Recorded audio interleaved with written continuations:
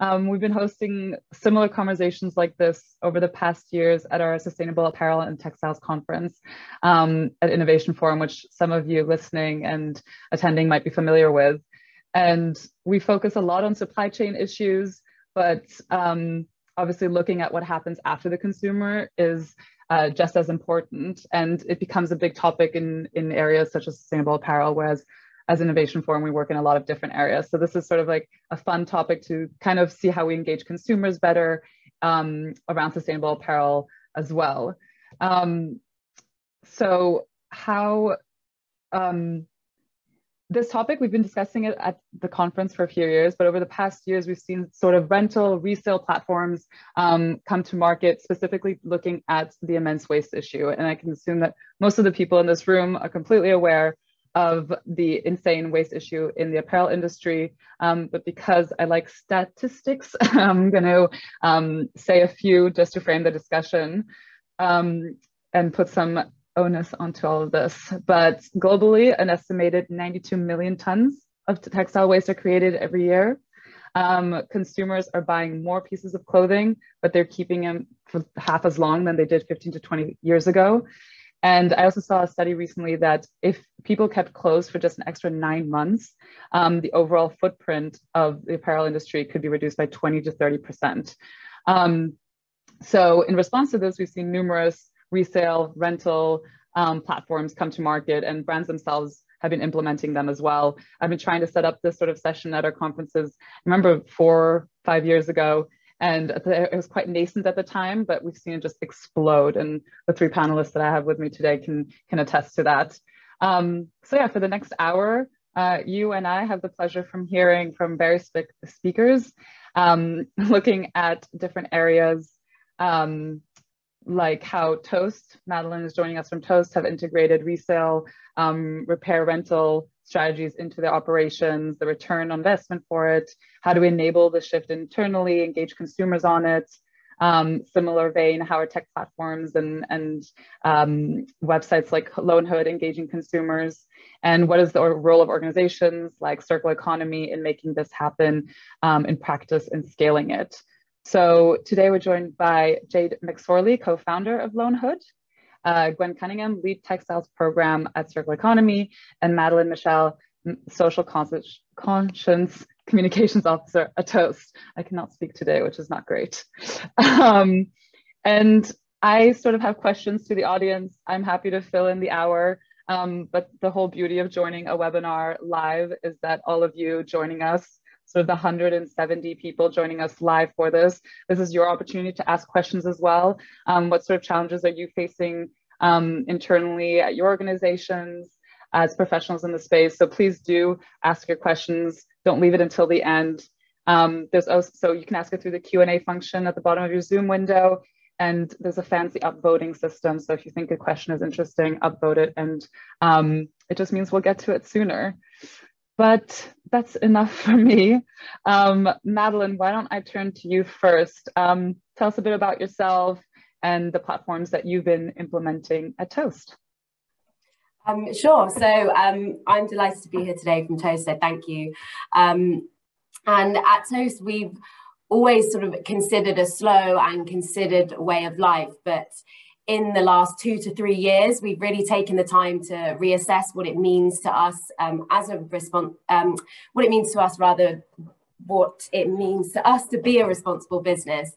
And back in 2020, we published our roadmap setting out our immediate and long-term social and environmental goals under kind of 4 broad categories, which is to enrich and educate, contribute through collaboration, cherish materials, and minimize waste.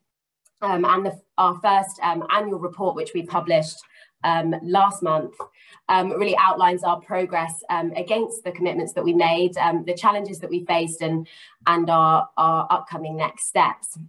But specifically in relation to circularity, we've been increasingly looking at circular principles to guide our approach to product design, materials, and manufacture. And our aim through our existing initiatives is really to foster longevity and support our customers and wider community to do the same.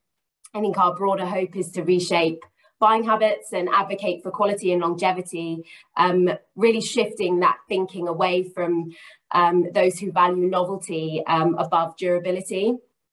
And I think that as an industry, we need to get to a point where repair, rental and clothes swapping services are the norm and not just sort of a gimmick or a passing trend. And it's interesting, just some of those things you were saying just then, Tanya, because the whole space, there's so much opportunity in it. When you look to figures as well, things like the global fashion industry producing around 2.1 billion tons of greenhouse gas emissions, but that supposedly we could reduce that by roughly 25% if we enabled circular models. And so I feel like it really is a no-brainer to explore what's possible in that space. It's obviously an ever-evolving journey and one that's moving really quite quickly, but it's definitely a positive and creative challenge that I think can deepen our connection as brands, or as a brand, from my perspective, with our customers, and then in turn encouraging them to deepen their own relationship with their clothing. But every area of impact sort of needs to be considered carefully, from supply chains and materials to water and energy use. But for me, circularity is really exciting because it's part of this sort of wider systems thinking and design thinking, which has seen increasing levels of innovation, and each time with a wider perspective than before. And so in that sense, I think these strategies that brands and businesses like the ones that are here today provide sort of powerful tools when it comes to working out which of the solutions are scalable and which ones that we can innovate in. But in terms of what our key initiatives, which I sort of just touched on, back in 2018 and 2019, we decided to kind of push this idea of longevity a little bit further. It's always been an integral part of what we do, but we wanted to really explore more ways of extending the life of garments, specifically through repair, and also looking at the life of clothing beyond its first wearer through swapping. So Toast Renewal is our free repair service, which is bringing new life to worn Toast garments. And then Toast Circle is our clothes swapping initiative that really explores the use life of clothing by enabling people to connect through swapping their clothes. And while resale is definitely an exciting space, and we've really gained a good understanding of the appetite for pre-loved clothing through Circle in particular. Last year, we took the decision to prioritise repair and to scale that service in the first instance. The key message really being that we want to encourage people to extend the life of the clothing by repairing it and learning those skills themselves to really sort of build their own confidence in their abilities to look after their belongings. And our online content and events program have sort of explored mending, reuse and repair through a variety of lenses. And our hope is that we're prompting discussion and encouraging the sharing of learnings among sort of groups and friends and family. So we'd sort of hosted a number of workshops at this point in our shops, and we'd run a successful renewal pilot in our Notting Hill shop. And we really wanted to get behind this idea of knowledge sharing over novelty. And so last year we invested in a team of repair specialists to work out of 6 of our shop locations. We have 20 in total. And since then, we've been able to repair over 1,000 garments, which we're really excited about. It's 1,046 to be specific. But alongside that, we've also increased our digital and virtual offering a lot in the last few years, I guess, like a lot of brands have done because of the situation we've been in. But it's really allowed us to connect with our wider community and enrich the digital experience by learning and doing. And so we've had more than 6,000 people globally taking part in one of our virtual repair workshops, which is really helping us to kind of spread that message. But essentially, customers can bring any Toast clothing item in need of repair into one of our shops and discuss the mending options with a Toast shop colleague, whether that's one of the specialists themselves or just one of them in the shop. They're all trained to be able to share what's available, so visible and invisible mending, sashiko repair, darning, patching and applique are all the kind of the key things that we really champion.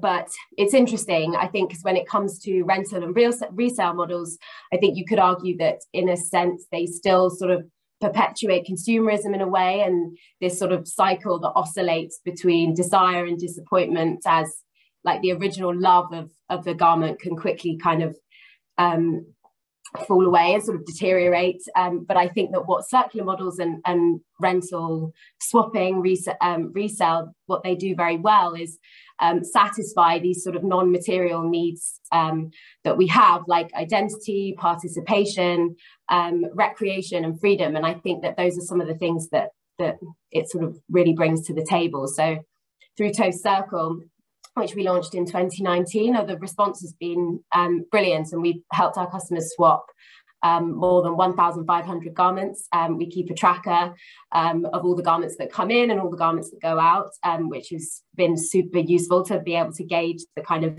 the interest that we've had.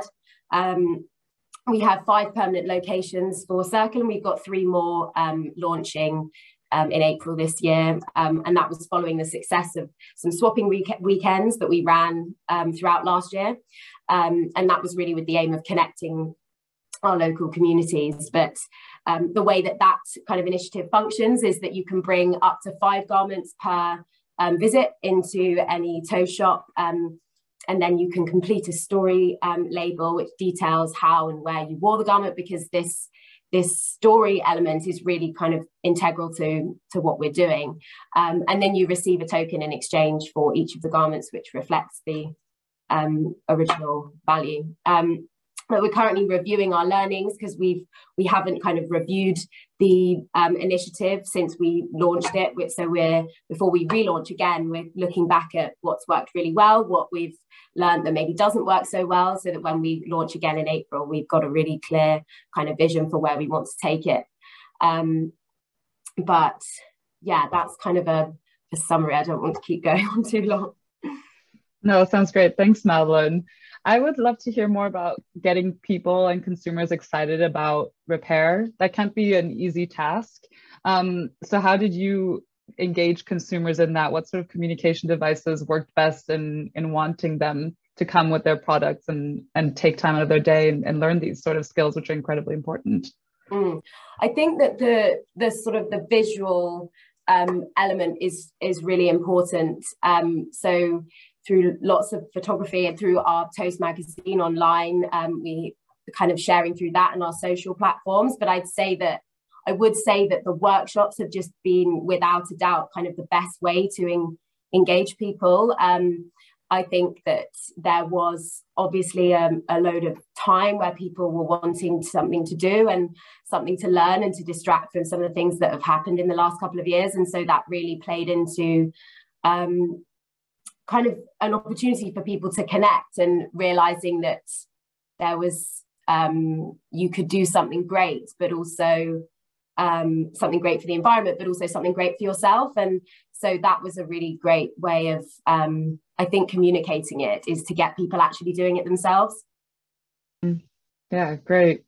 And I can imagine, internally telling the management, we're going to make people repair their clothing and we're going to help them swap it, both which lead to less, probably sales.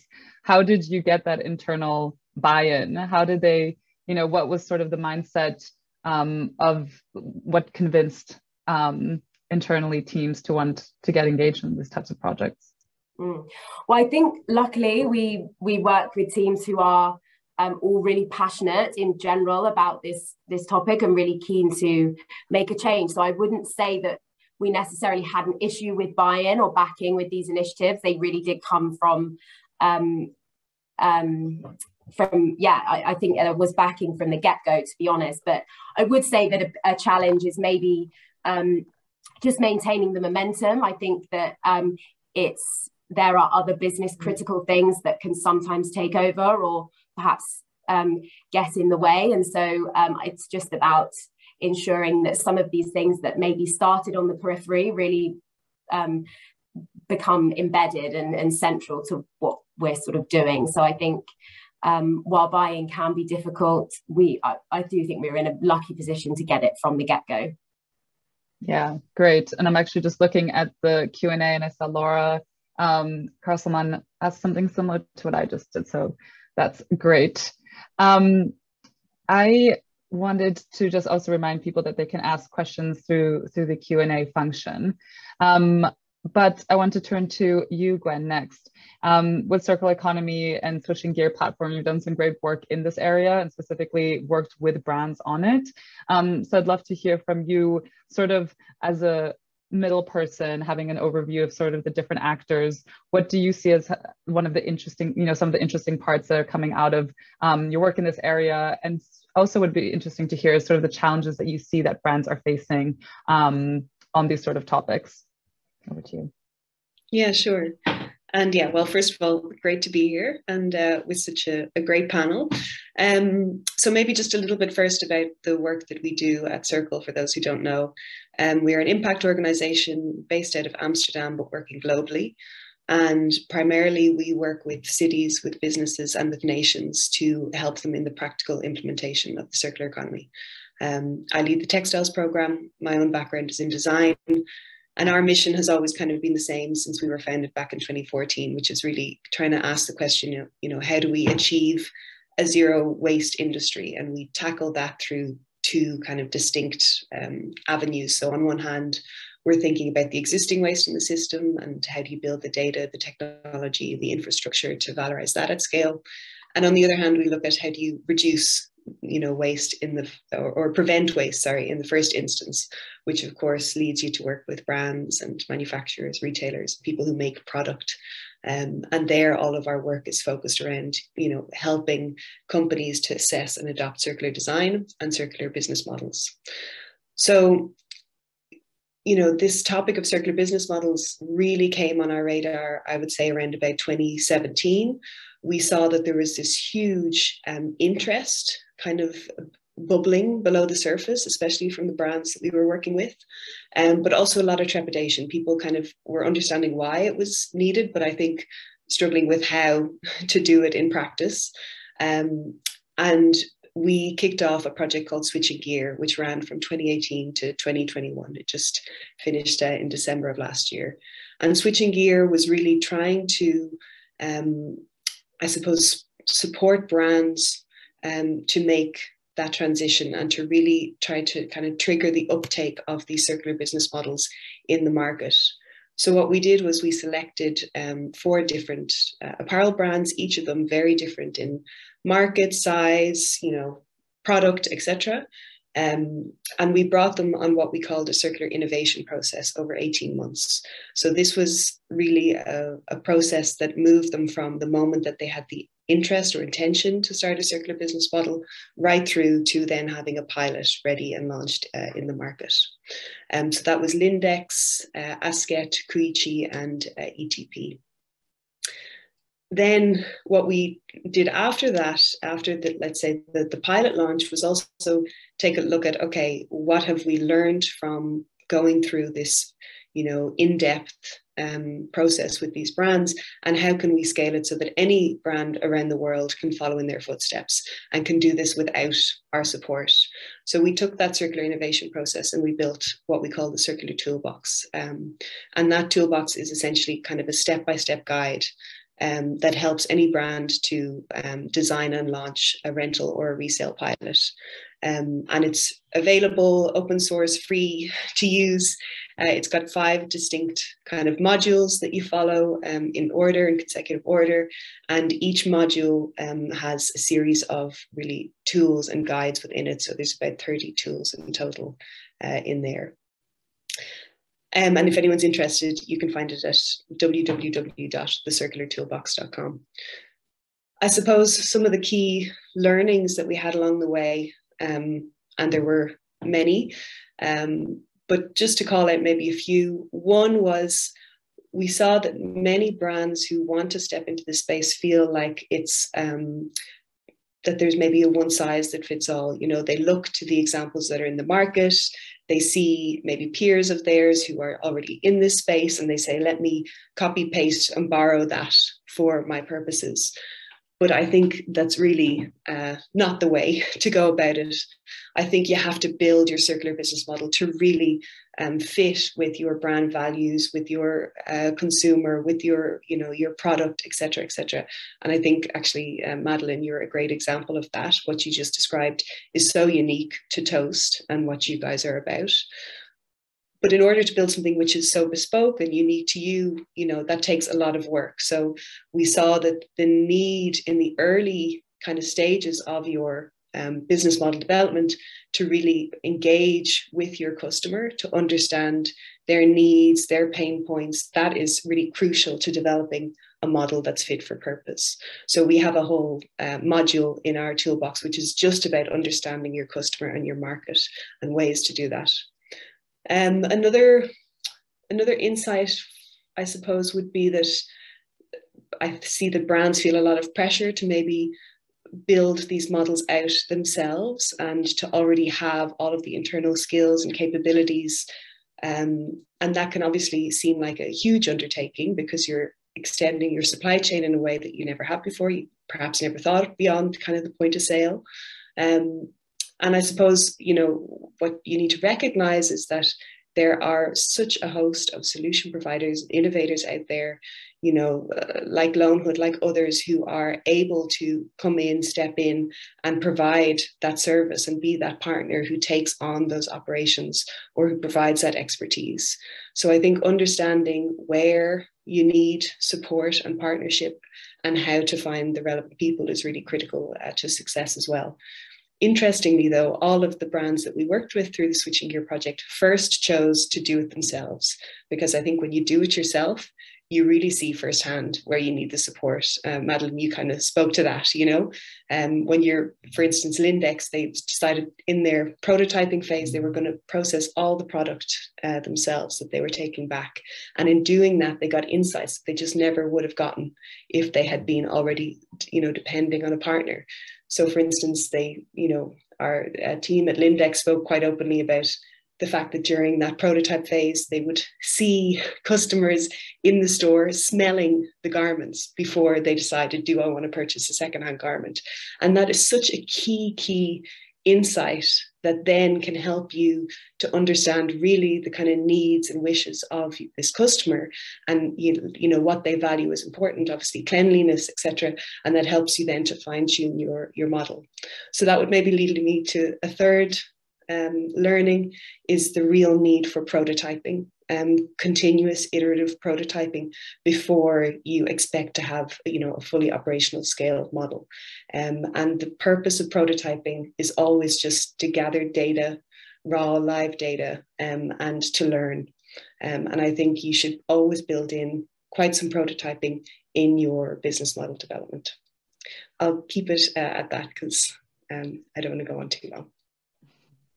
No, thank you very much. That gives a really good overview of everything. And there's a lot to unpack, and there's a lot of questions that I'd love to turn to you afterwards when they're coming through in the Q&A. But I want to bring Jade in at this point as well, as sort of the tech provider or tech platform on this topic area.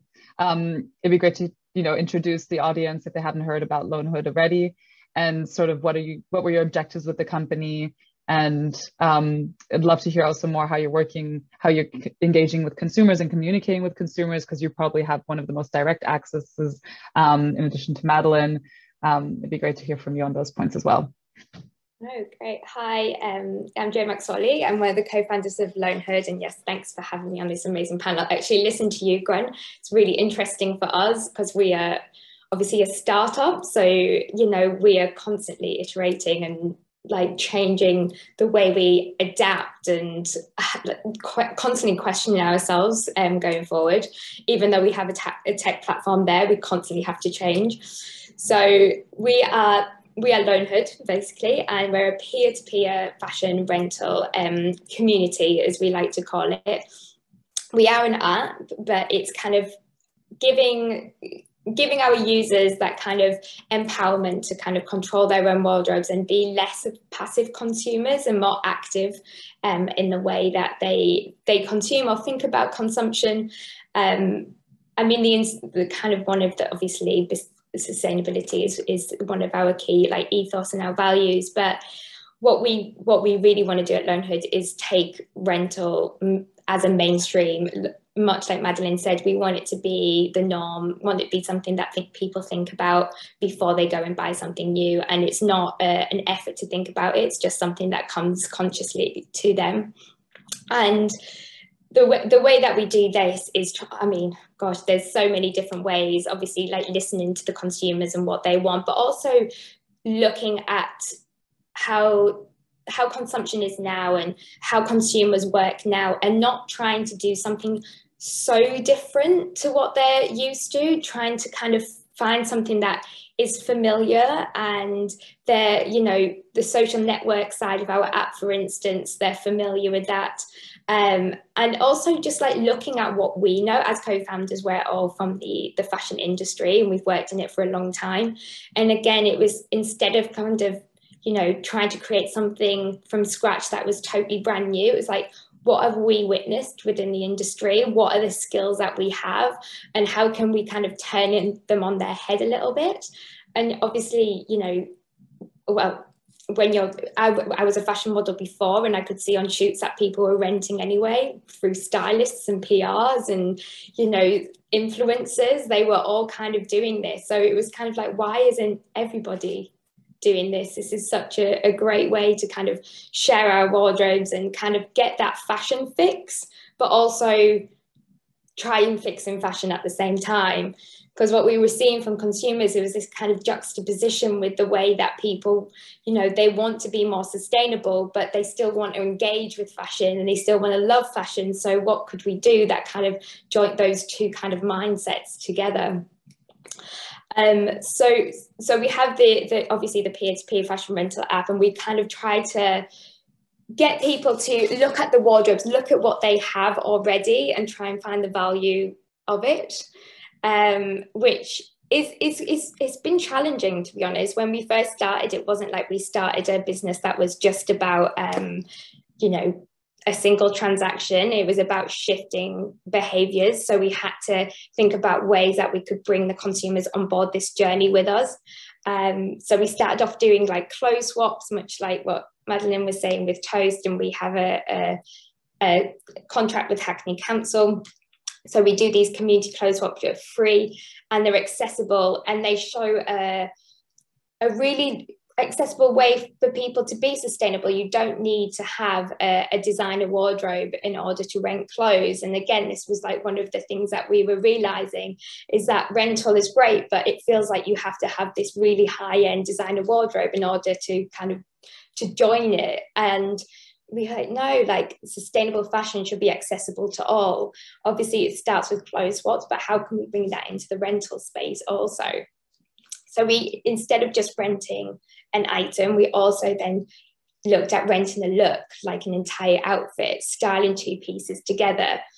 Because we are Gen Z focused, this is great for us because Gen Z have got this kind of creativity kind of embedded within them. They're the upcyclists, the independent creators, they're knitting, they're really trying to find all these, you know, crafty ways of doing stuff, probably propelled by the pandemic, really. So it's kind of, you know, renting their style and their enthusiasm for fashion rather than just renting these high-end items, and seeing what they want as well. What do they want on the app? You know, what do they want to see? Do they want to see designers, or do they want to see, you know, these independent creators that are creating stuff in their bedrooms, which is the really exciting part. But yeah, there's so many other avenues. I'll kind of sum it up there for now but there's so many other ways of that I could answer this question. It's huge. Great, thank you, Jade. I'd be interested also to hear, have you been working with brands or companies in this area at all? And so could you tell us a bit more about that?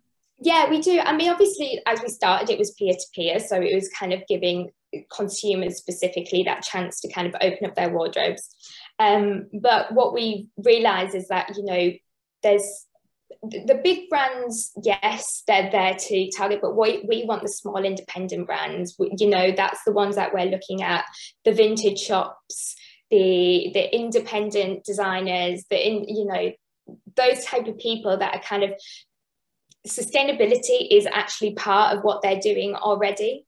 So they kind of already get the idea of rental anyway, you know, and showing how sustainability doesn't need to be so restrictive and like limit you. It can also open up this opportunity to be super creative, and this is what these smaller brands are doing, so it's much more inspirational, we feel. But you know, the platform is there, it's open for everyone. It's trying to show that actually rental can be as inclusive and as diverse as possible, so you can use it in any way you want, really. Kind of like a Depop meets Airbnb is kind of like how we see it. Great, thank you. Yeah, I mean, we've heard a lot about swapping, rental, repair. Sort of the one that I'd love to bring into the conversation as well is the resale aspect. And Gwen, I think you have dealt with resale a lot, and Madeline, Jade, if you have anything to contribute at this point, please do. But obviously, and I think that this is also a question from Sid in the conversation, there's huge problems internally to deal with resale, and one of the big ones is sort of, you know, sorting and the internal capacity. But I'd love to hear from you, Gwen. Tell us a bit more about how brands have been implementing resale, and Sid mentions the role of AI, and if you have any inputs on that, that'd be great as well. Yeah, sure. I do think resale, you know, if you look at kind of the market statistics, it's in many ways one of the most promising in terms of the growth that it's seen recently, which I'm sure, you know, people on this call are probably generally aware of, but it is, I think, set to double in value by 2023. It's predictions saying that it's going to, you know, secondhand and resale in particular is going to start outpacing fast fashion within the next 10 years. And so it is a huge market. Now, I suppose one of the key things with resale, of course, is that, especially brand-led resale, of course, is that you are taking back your own product, you're renewing it, and you're reselling it, oftentimes alongside your primary product. And there are challenges that come with that. I think one of the first challenges is really that you're very dependent on your customer or your consumer as your supplier in this new model. And contrary to what you might see sometimes reported, for instance, the charity shop sector often have an issue whereby they have more kind of dropping rather than shopping. You know, people bring back things to a charity shop, but they may not tend to buy from the charity shop. What we're seeing with brand-led resale is oftentimes kind of the opposite, where there's a lot of shopping and not as much dropping. For many of the brands that we were working with, they really started to have a supply issue. So how do you really engage your consumers so that they are not only bringing back kind of the volume that you need in order to support your business model and your business case, but also, you know, oftentimes you have a certain kind of feedstock or supply specification that you want to hit. You know, not every brand wants to give the option for the customer to bring back all brands, for instance, or all product types, or perhaps you know that you need it to be a certain quality in order for it to be feasible for you to renew it and to resell it. So the supply relationship is really important, and the supply criteria that you set are really important to the overall success of your model. Another challenge with resale, and I think this applies, of course, to rental as well, is really ensuring that it does what it says on the tin. You know, the beauty of these models, and the reason why we're also excited on this call about them, is because they have such a promise in terms of kind of the way that they can have a reduced environmental impact. You know that extending the life of a product is one of the most effective ways to reduce the overall impact of the industry, because it's reducing the amount of waste, because it's hopefully incentivizing circular design, and crucially, because it is hopefully displacing the need for new production and new consumption. Now, those first two are relatively easy to prove. You know, you can see if you're reducing waste, you can see if your design is changing because of this new business model. But how do you actually prove that you're displacing the need for new production, new consumption? So with resale and rental, we see that there's kind of two key metrics that you have to keep in mind. One is around the displacement, the rate of displacement, and two is around the utilization. So is the garment actually being used more and for longer? And those are unfortunately very hard to really get good data on. In order for you as a brand to really be able to prove that, ideally you are actually collecting that information direct from your consumer. And as you can imagine, that's quite a task to start asking your consumer, you know, since you bought that secondhand product from me, can you confirm that you didn't buy a first-hand product elsewhere, etc. Now, there are some really good kind of guidelines emerging on that. I'd encourage anyone listening to look up WRAP and WRI and their reports that they released last year called Square Your Circle. But oftentimes what we see in this kind of transitional phase before we have the metrics, before we have the means of measurement, is that brands are also kind of extrapolating based on industry statistics that we know. So for instance, you mentioned, Tanya, that statistic at the start of the hour about, I think, 9-month extension equals 20 to 30% reduction. These are really useful, of course, because you can use those and kind of make sense of your model according to what these industry statistics already tell us. But there, what I would say is it's just really important to understand that those statistics are also built on assumptions. So you need to understand what are the assumptions underlying those numbers. For instance, I think with that statistic, if I remember correctly, they're assuming a 60% displacement rate. You know, so getting kind of deep into the numbers and trying to prove and measure the validity of your model from an impact standpoint, I think is really crucial if you want to build a resale model that has kind of a net positive impact. And there I would also say that don't forget about the social impact as well. You know, we mentioned before, you're building out an entirely new supply chain, which means new jobs, people. So think about, you know, the quality of work. All of these things need to also be built in from the outset to your new business model. Just on that last point, Gwen, Elena was asking exactly something on that, sort of assessing the social impacts of moving to circular models. So if you could just, you know, give us a little bit more on that, that'd be great. Yeah, I think it's very emergent. Kind of the level of awareness and discussion and research around this topic. We conducted work last year, for instance. It was called measuring the risks and blind spots of circular business models, and really looking, I suppose, at, you know, how could, if we're not careful, how could circular business models repeat or maybe even amplify some of the social issues that we already have in the linear supply chain. You know, we know of stories from Uber, etc. You know, just because it's sharing economy, just because it's a circular economy, does not necessarily mean that it's better. So we have a tool on the toolbox as well that helps you kind of do a quick assessment of the social impact of your model, and it's everything, you know, from gender to inclusivity to quality of work, etc. that you have to consider. Great, thank you. And you touched a little bit on data, and I can imagine, you know, getting that sort of data on where number and those sort of pointers from consumers must be incredibly difficult. And there's been a lot of questions on data from the attendees here. But before moving into those, I'd love to just kind of frame the discussion a little bit more on circularity, just because a lot of the questions center around that. So Madeline, maybe turning to you first. In addition to these programs that you're implementing at Toast, are you also implementing other circular business models?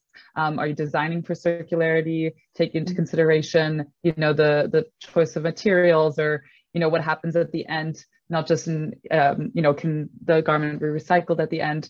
Does Toast work in this area? And if so, how? And just to tag on to that, there's a question from Ling on this, and how have the repair, resale, and reuse programs, or in this case, repair and reuse programs, impacted or changed Toast's existing business models and operational models? Sure. So Yeah, I mean, Renewal and Circle are just two initiatives that we've implemented over the last couple of years. And more broadly, we have, like, alongside doing these kind of customer-based initiatives, we have also looking at our collections and what we're producing. We've scaled back our collections to reduce our waste, so producing 20% fewer styles. And we're now producing just 3 drops per season, which is down from 6 just 2 years ago. So we're definitely thinking more broadly about reducing impact. We've done kind of those things. In terms of designing for circularity, that's a really exciting area for us. It's something that we've implemented in a small way so far, but it's definitely actually our top 3 priorities for this year. Circularity is one of them, and within that very broad term, obviously, designing for circularity and specifically training our teams, design teams, but also not just the designers. It's everyone that is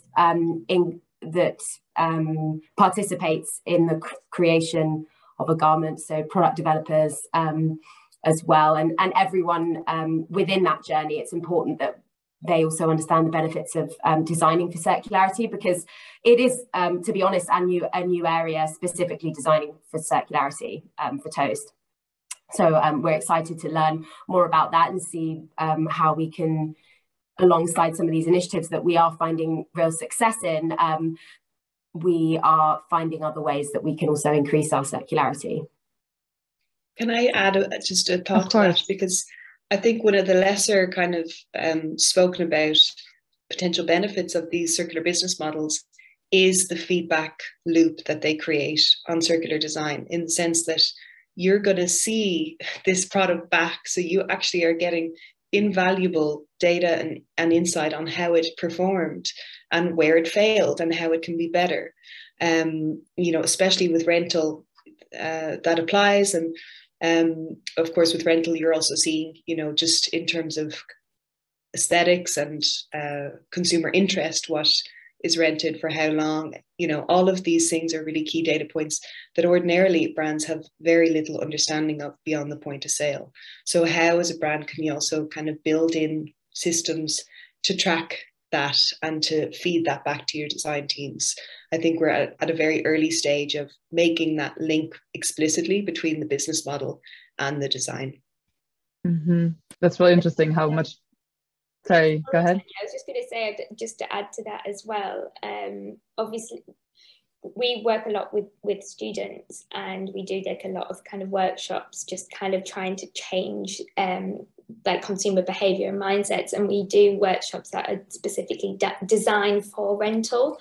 So fashion design students that are sat looking at how to design things, like just changing the way that they're actually, who they're designing for and why they're designing and what is it. And it's really interesting when you get students, and obviously they're kind of concepts, they're nothing anything tangible yet, but there was a question in the chat saying what you've seen beyond swap repair, but you could definitely see this evolving into kind of a new way of design that kind of is more circular, that's for longevity, and that kind of can be rented for diversity, and just, yeah, it's just really interesting.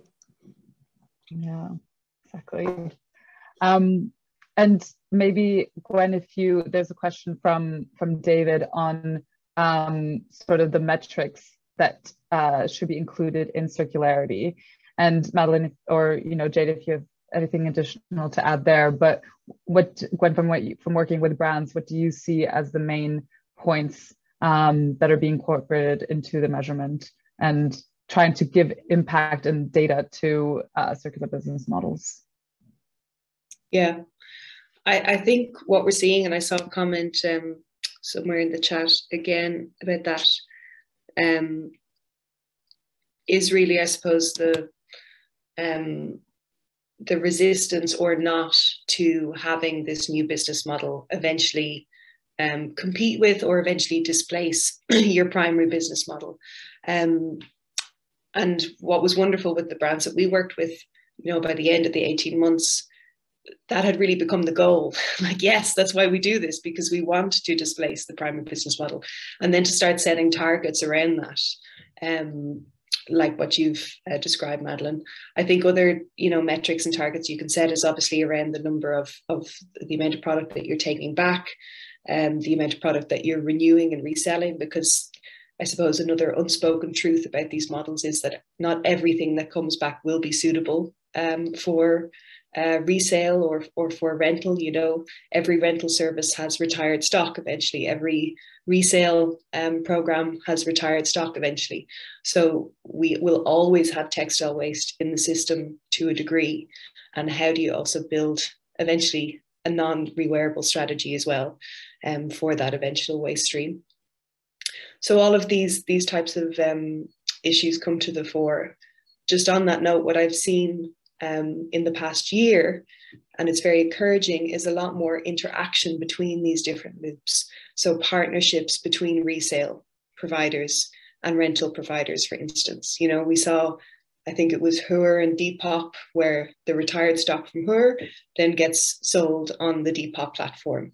And there's great kind of very early stage, but examples of that kind of interconnectedness between all of these loops that are now quite separate, which I think is really promising as well. Great, thank you. Madeline or Jay, did you want to say anything on that at this point?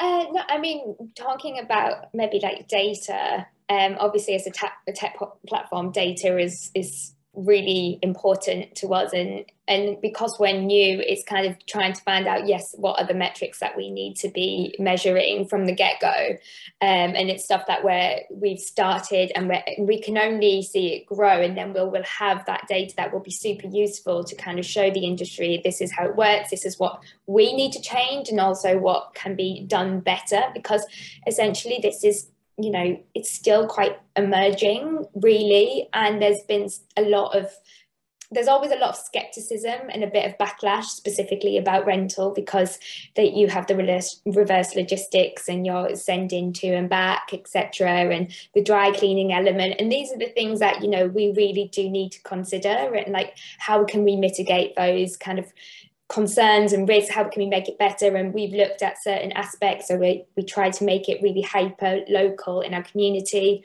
so you don't have to deliver, you can pick up and drop off in person, and how can that evolve? And it kind of essentially using that data to help build this new infrastructure that will just make this kind of collaboration between these businesses work better, and make each one run a lot smoother as well. I think it's just the beginning, essentially.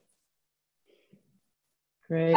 Yeah, the only thing I would add is just around metrics and kind of and data gathering. I suppose one of like I said, we track kind of the clothing that comes in versus the clothing that goes out, and then in terms of our repair service, the number of garments we have repaired, as well as the number of customers that have brought in the garments, because it might be that sometimes customers will bring in a couple of garments to be repaired, or they might use the service over and over, and so we're looking at all sorts of different things in that sense. And then also kind of the more qualitative data, I suppose, that's really gathered by our teams in our stores. There's a constant kind of stream of communication in that sense, hearing the engagement that we're having, the stories and the conversations that are being had, because I do think for us, we really do feel that there's nothing quite like a conversation when it comes to some of these topics. And I think that it can just take overhearing a conversation in a shop about what's going on between that exchange to get you to get involved in what's in that service. So I think I can't think of the word, but the kind of ad hoc data collecting is also really important, as well as the numbers. I think that it takes a bit longer to sift through, of course, but it gives you a clear direction, I think, as well. Yeah, exactly. I mean, you've kind of touched just on this, Madeline, so thank you for the great pivot. But kind of going back to engaging consumers, and again, there have been quite a few questions about telling the story and those sort of topics. But I just want to turn to you first, Jade. There's a question from Rebecca on how do you communicate with consumers, or your clients, the people on your app, around sort of the practices of the unsustainable practices in the fashion industry. Do you communicate with them on this? Is this a point, or what's sort of the benefit that you're advertising to potential people working on your platform? Yeah, I think I sent a message, but I basically said we need to make it cooler than going to buy fast fashion. We need to make it just seem a lot more exciting and cooler to be involved in, and that's what we're trying to do. And what we've realized is that we already have like a core community of those people that are really sustainably minded, that they're on the journey with us, and we're excited to have them on board. But we're still, how do we communicate that to the people who are still, shopping fast fashion? And sustainability might not be something that's kind of passed through their thought process, and it's kind of communicating that to them. So it's kind of, like I was saying before, it's kind of bringing the familiar to them, like not presenting something that's so different. It still looks cool. It still looks like in the same vein as how those fashion campaigns are portrayed, but then highlighting the benefits of that. You can make money from your wardrobe. You can still go out and wear something new to you, or dress like your style icon, dress like this influencer, so it's kind of tapping into what people want and why are they consuming so much, but then just saying, okay, there's an alternative way to get it. It doesn't have to be go down to the shop on a Saturday and buy it. So it's just looking at what they're actually doing now, and then kind of reacting to it in our own way. Yeah. Can I add to that? Go ahead. Yeah. Because I find this topic so interesting, and I think what you just described, Jade, is like the absolute perfect approach for what you also told us earlier is your target customer, of this Gen Z type. And I think what we see is that the pitfall, I suppose, with communication around sustainability is that it tends to assume that people will engage because it is a sustainable option. And we know, I think by now, that that's really not necessarily the case. For some, of course, it is. But, we have to kind of swap from asking, what can you do for sustainability, towards more of a mindset of what can sustainability do for you? What are the emotional, social, functional benefits that it will bring you personally beyond just the feel-good factor? And that will really vary according to who you're trying to reach. And we were working with, for instance, Lindex, to use them as an example. We were building their resale model around kids wear. So we needed parents to bring back, the goods. And so the messaging was very particular to a parent and what are their kind of needs and pain points, which at the end of the day was really about convenience. And the fact that they've got this wardrobe that's overfull and they want a little bit more space in their lives. So I think building the communications campaign around the specifics of your target audience is really crucial. And again, there's some tools on the toolbox that really tell you how to do that in practice. So there is no one size fits all model, I suppose, is what I'm trying to say. Yeah, and also every consumer will come with different, aims. And like you mentioned, Jade, some of them, it's just about saving money or making money. You're going to 5 weddings this year. It said just, come to this platform, and others it could be, look how much your footprint could decrease by X amount if you join this. And it's just trying to target each of those separately and understanding your own consumer. Madeline, there was a question from Andre, and just kind of going back to, you mentioned creating that story with the swapping. We touched on it a little bit, but could you, we just have a few more minutes, but kind of illustrate sort of that story that you illustrated to potential consumers, and get them to engage in the swapping, but then also kind of tying it to Chloe's question about kind of bringing consumers through the story of garments and attaching them to, what has gone into it, the craftsmanship, the fiber, the resources, the raw materials. How do we communicate that in a way that's digestible and interesting to consumers? Sure, I think, so let me just think where I should start that. I think that in terms of communicating, for us, are really useful tools around craftsmanship and the way that our garments are produced. We've like online, we use our Toast magazine, and through our social platforms, we find that that's really helpful. In the last couple of years, we have our a Time to Make series, which is something that exists on our social platforms, and these are kind of short but very insightful and engaging videos about how certain products are made, or the inspiration behind certain products, and that really serves as a vehicle to kind of connect the consumer with that item or that object, to understand the process from sort of start to finish. I'd say that's been a really useful tool for us in that initial engagement in the product itself. And then in terms of engaging with the circularity and the sharing of garments and the stories,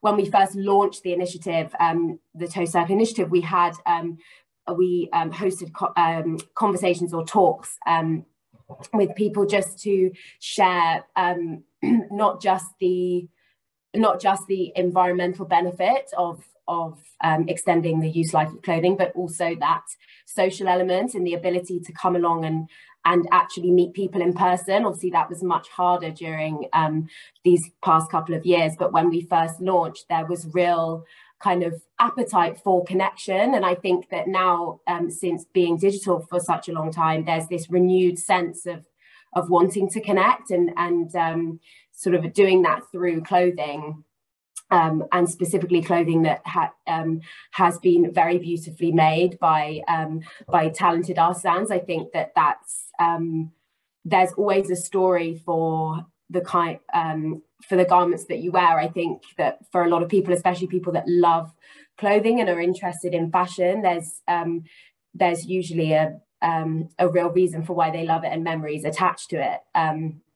I think that's an important element of the swapping, and it goes back a bit to the quality thing as well. It's when you're sharing something, it's got to be something that you could imagine you would get almost give to a friend or give to you would want to share that with someone. So you want to make sure it is of a high quality.